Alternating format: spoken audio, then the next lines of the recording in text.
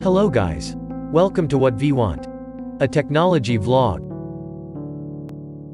In this tutorial, I'm going to show you how to compress or shrink PDF using Adobe Acrobat DC Pro. For more information, visit our article, Super Useful Tips to Shrink or Compress PDF File.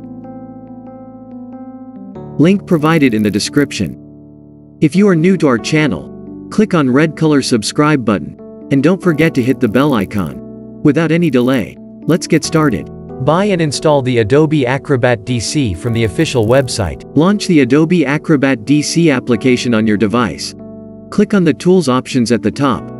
Scroll down, and select Optimize PDF option. Sometimes, you will redirect to Optimize PDF window when you click on Optimize PDF option.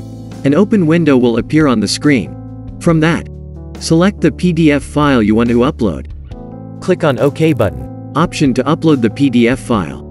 The uploaded file will be displayed on the screen. Click on the Reduce File Size at the top. If you want to compress multiple files at once, then expand Reduce File and select Reduce Multiple Files option. Finally, select the output path to save the file.